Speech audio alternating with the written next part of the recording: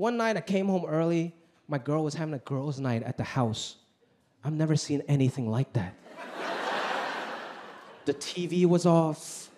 7 girls sitting in a circle, making direct eye contact with each other. Every candle in the house was lit. And I walked by, I'm like, what is this witchcraft?